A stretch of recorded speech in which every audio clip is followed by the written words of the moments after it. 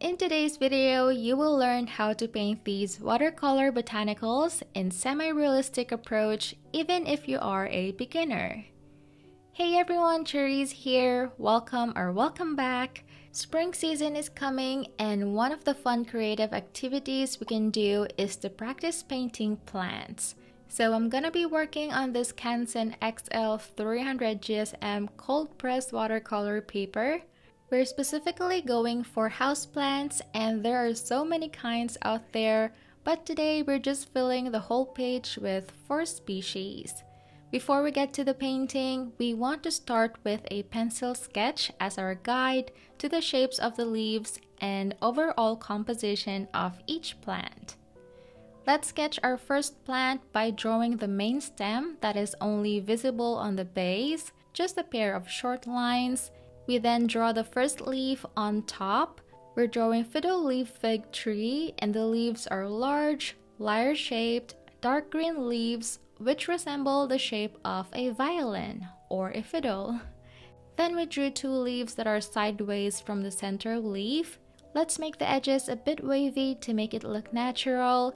And then we also drew a second line creating dimension to our leaves that will show the underside. Then we will erase the unwanted lines on the center leaf. We will now work upwards and continue to draw more leaves until the plant is nice and full. Try to give your leaves different shapes and sizes to make the tree look more realistic. I like to start with a center leaf on every level, but it doesn't necessarily have to be in the same alignment as the one below. If you'd like a reference to look at as you draw, you can Google search fiddle leaf fig plant. That will give you plenty of photos of trees and leaves. Each leaf has interesting Y-shaped veins, which you should go ahead and draw in as well. It can be a little tedious, but this will be very helpful later on in the painting process. Since the scale of our tree is this small, we want the lines to be nice and thin, and we are drawing them really lightly. You will need a sharp pencil to easily draw them or use a mechanical pencil like this.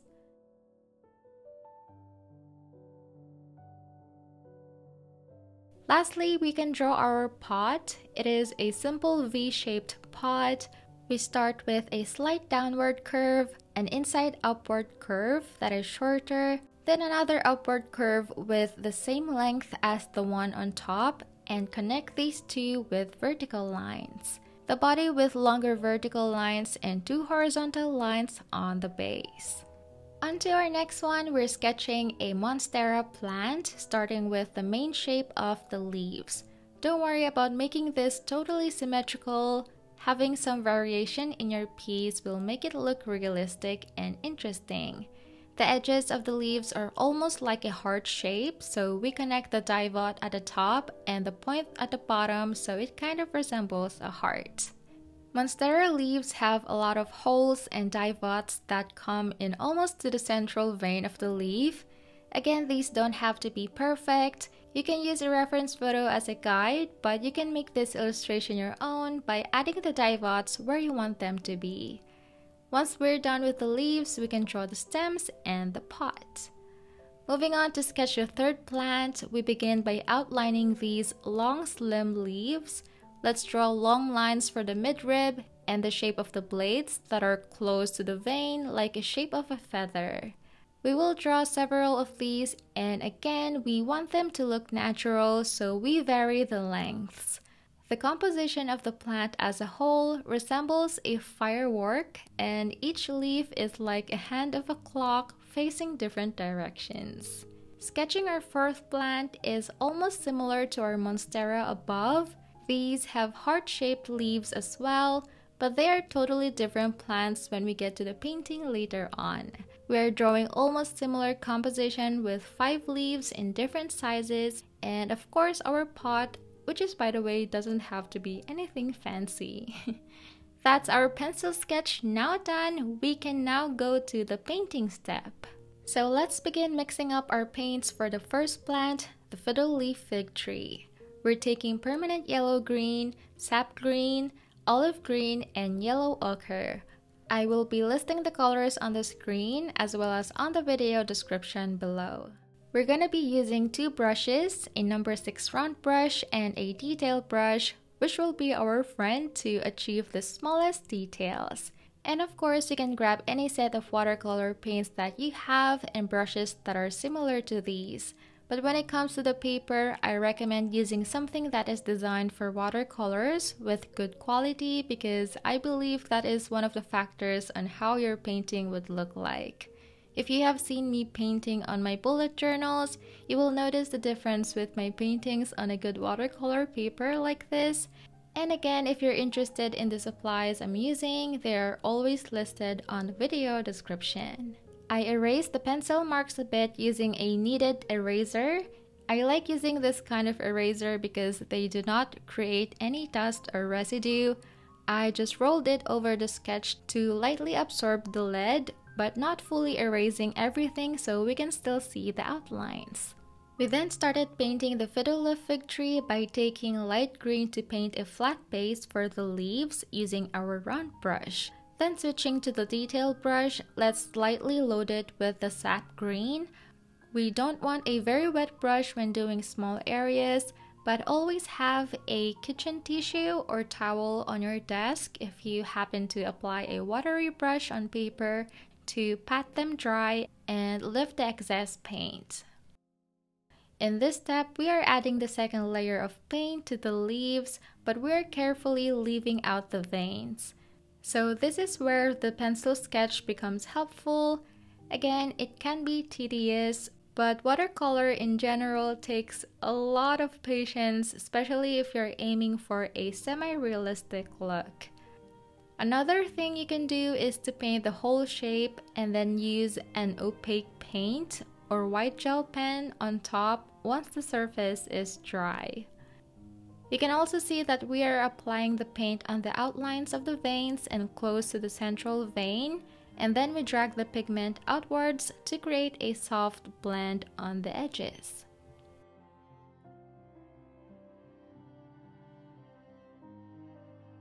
So I don't really have anything much to say about this step because it's just repetitive, but even so, I didn't want to cut those parts so you can still see how I painted them as a whole. I'll take this time instead to talk more about the fiddle leaf fig tree while we finish this layer. It is a species of fig tree that is native to the rainforests of West and Central Africa. They do best in warm, humid climates where they can receive lots of light.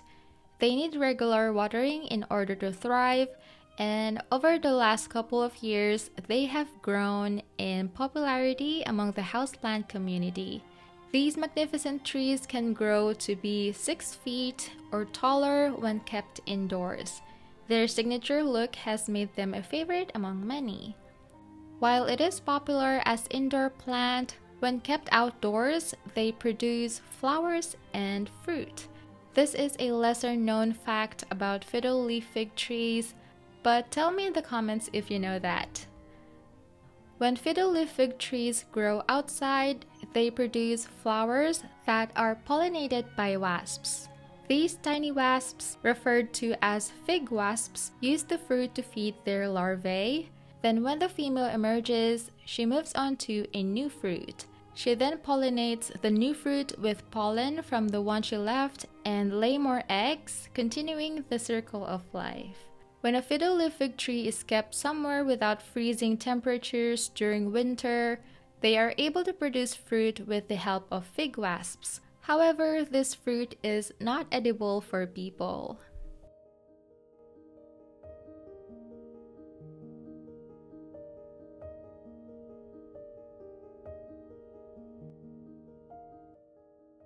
Most leaves should feature a mix of 2 or more green tones, but in here we're going to use a bit of yellow and olive green to add warmth, like the sunlight reflecting on the leaves. We're applying these tones on the top and left sides.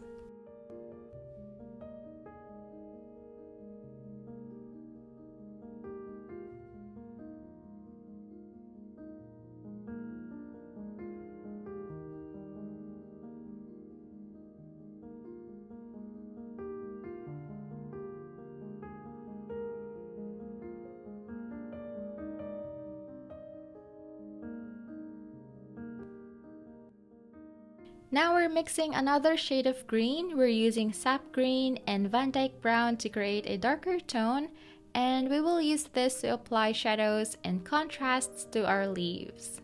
We also do this to emphasize the veins a bit more, and if you can make them thinner than this, that would also be great.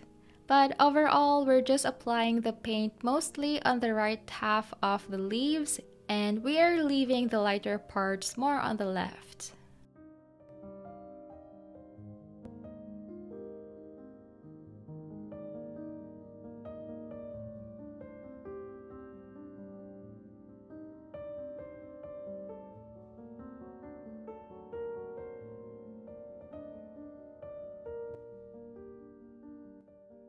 As we build up our painting, you can start seeing separation between each leaf, and that is what we want to achieve the look we like.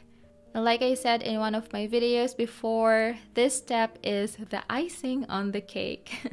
It is my favorite part of the process, but also learn when to stop so we don't overwork our painting.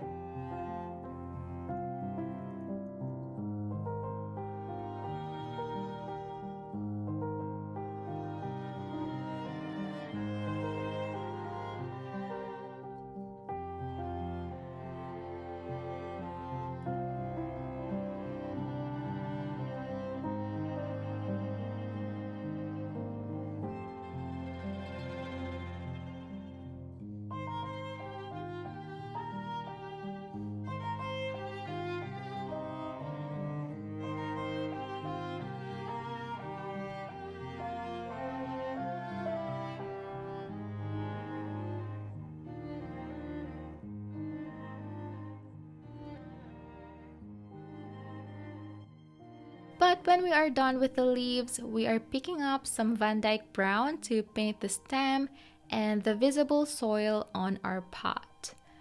We have a light base layer and then picking up some more pigment to paint the shadows.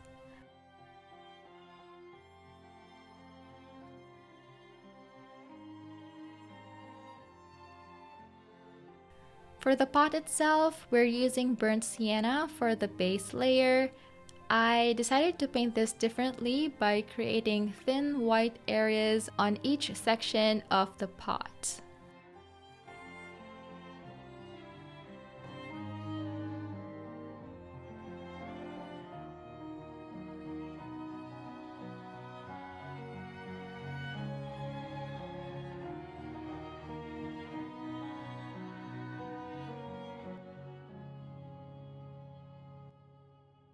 Then we mix the burnt sienna and Van Dyke brown together to paint the shadows and define the shapes even more.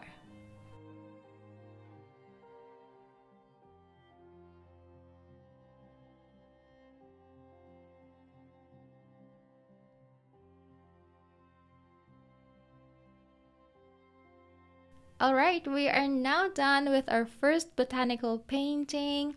Onto our second plant is Monstera.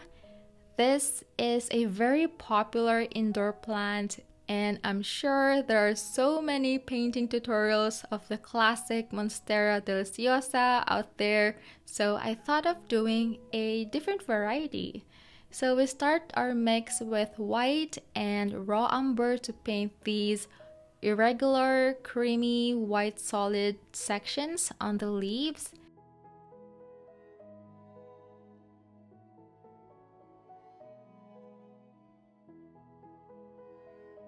There are also streaks and splashes, but we will do that by applying our second color, a mix of sap green and Payne's gray to the rest of the leaves. In some areas, we paint a solid green and some with these streaky texture by using the very tip of our detail brush, making thin, small strokes and also leaving white spaces in the background. The strokes are very random and we're using medium and darker shades to add a bit of contrast.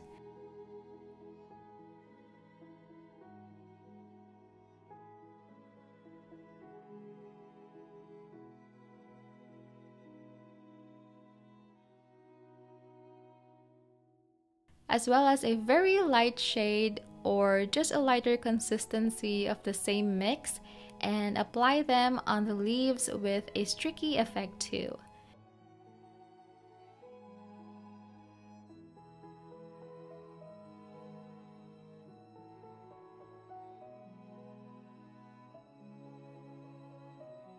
After that, we can go back again with more pigment to add shadows around the midrib and edges to give a bit of depth. The placements of these colors are not fixed, so you can play around and paint them anywhere on each leaf. We also went back with more raw umber to our off-white mix to add shadows.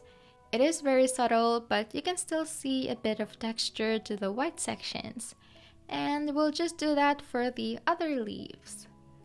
You can also see when applying the paint, we are following the shape of the heart, doing downward curvy strokes, and we do that for each layer of the green tone. This creates a nice dimension to our leaves.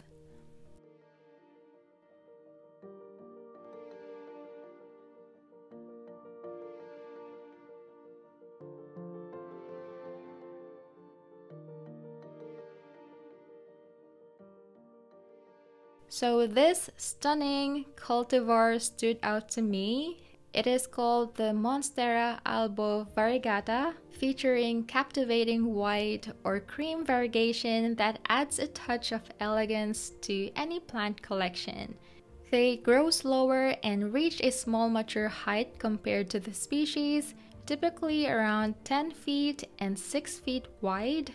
The heart-shaped mature foliage can be 3 feet wide with deep lobes and small holes. Many plant collectors around the world crave with this white-leaved Monstera variety, making it one of the most expensive houseplants for a reason.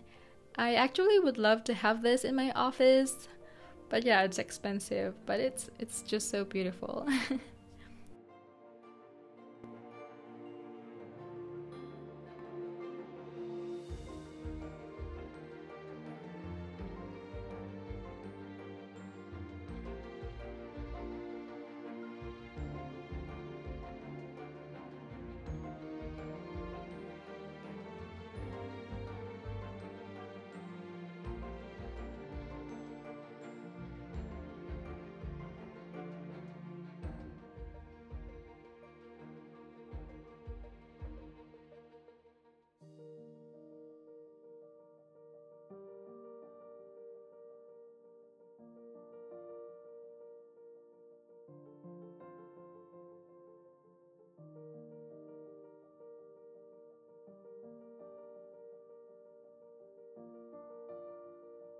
When we're done with the leaves, we paint the stems likewise.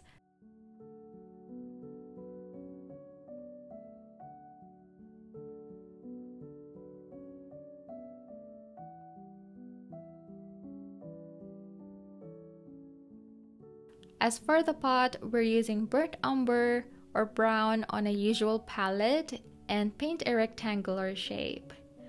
Let's make it a bit different by adding these dark brown horizontal lines and then adding the shadows on the edges.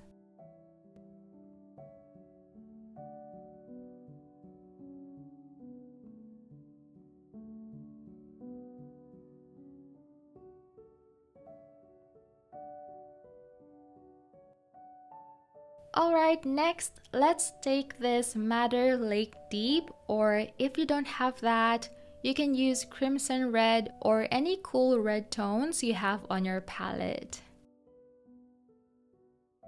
This plant is called Calathea triostar. From its name, the leaves are tricolor, so the tops of the leaves have cream, green, and light pink variegation, and the underside of the leaves is a bright pink. The leaves are lanceolate or narrow oval shaped. Or like I said earlier, it's like a feather shape.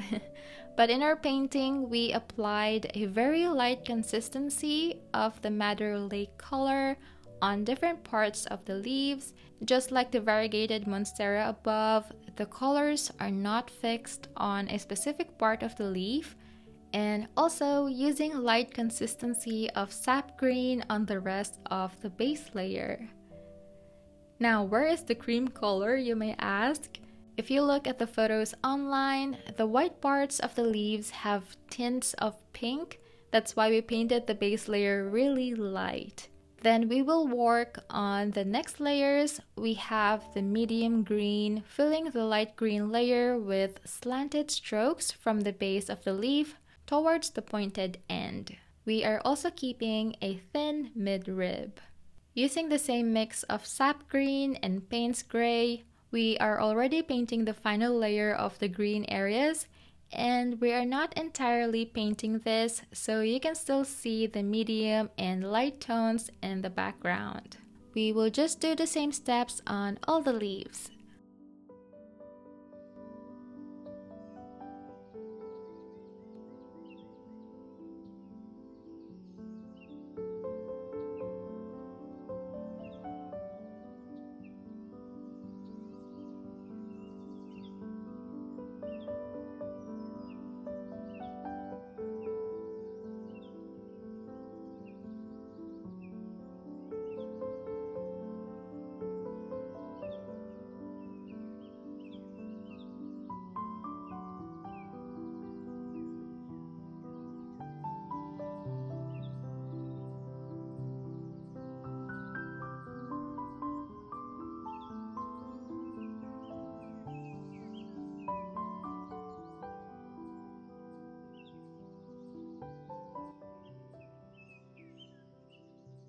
Trio stars are a tropical plant variety, and they grow best in warm, humid conditions. This is why they tend to be an ideal houseplant sitting in a window with sufficient indirect light. I read that these plants are not able to grow from a stem cutting, unfortunately. If you are keen to grow a plant like this, you can separate some of the rhizomes or clumps of roots from a healthy mother plant.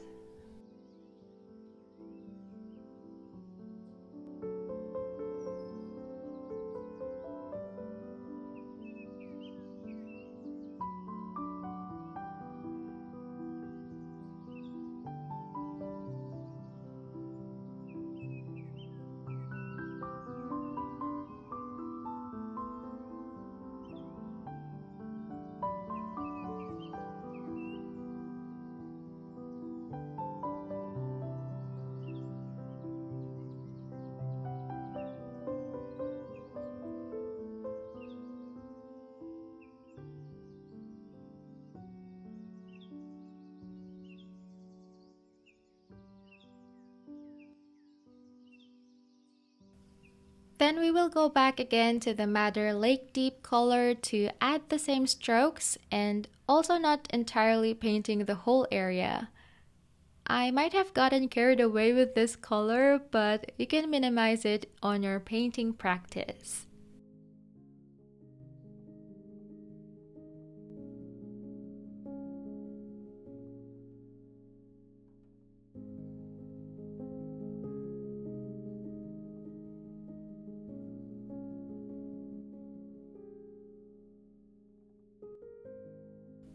To finish this illustration, we are using a mix of yellow ochre and burnt umber for the vase.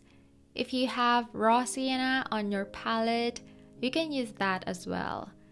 But honestly, you can use any color for the pot. I just wanted to use earthy tones for these.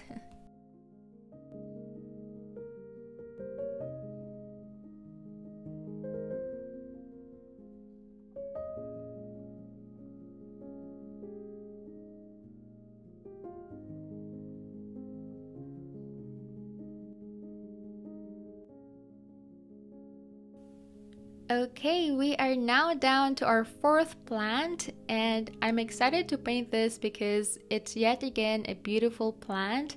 So unlike our previous plants where we did wet on dry technique, this time we are doing wet on wet.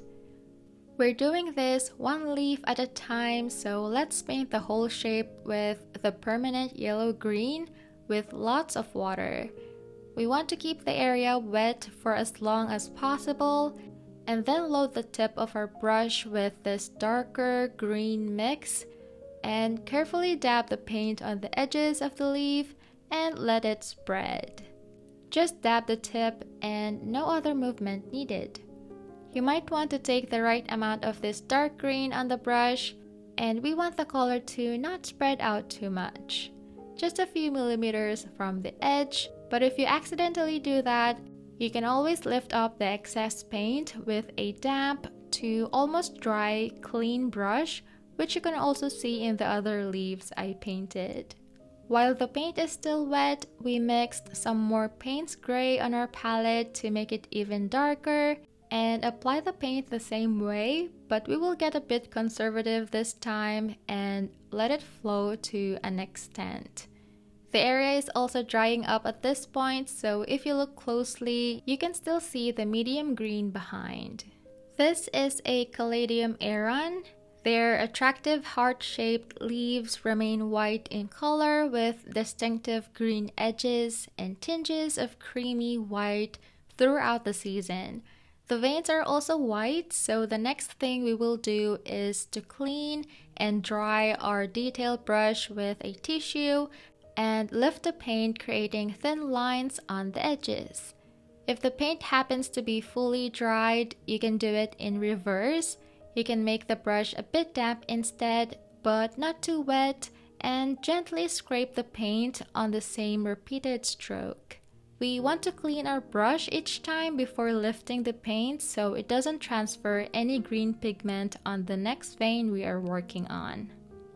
This can get a bit tricky because we didn't outline the veins with pencil earlier, so I kind of used imaginary lines here. But like I said, another way you can do this is to use a white gel pen to map out the veins so it's not noticeable in the overall look. Caladium aeron is also known as the angel wings plant. Oh, I was initially thinking of painting Maranta lecanura before deciding on the Calathea trio star instead, and I just learned it is also called a prayer plant. It would have been a great combo. Anyway, this also makes an excellent house plant as it thrives in heat and humidity and requires little maintenance. However, as beautiful as they look, they are toxic to pets like dogs and cats and are skin and eye irritant. So it is advised to wear gloves and other protective equipment when handling.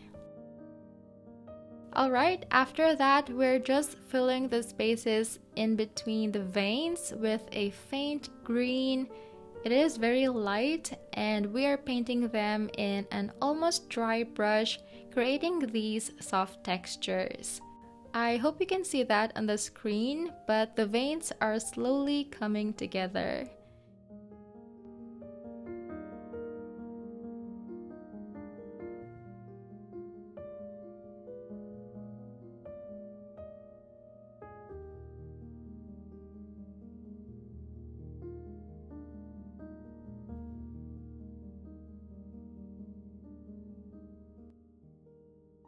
The paint around the edges dried up a bit lighter than when it was still wet, and that normally happens, so I decided to add some more pigment to these areas. When I say that, it's just the almost dry paint having a medium consistency on my palette.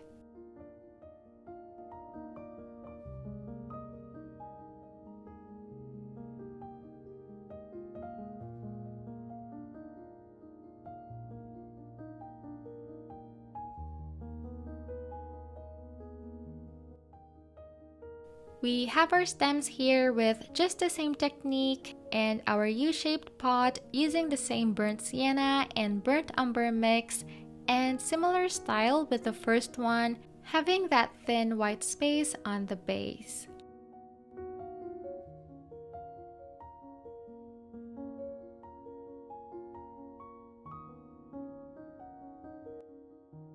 Okay, that finally finishes our houseplants or botanical watercolor tutorial.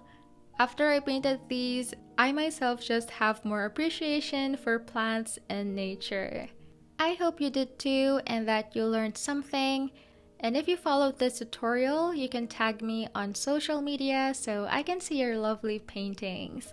Thank you so much for showing love to my previous tutorial, and let me know what you'd like to see in my next one in the comment section below. Thank you so much for watching. Remember to subscribe, and I will talk to you soon in my next video. Bye everyone!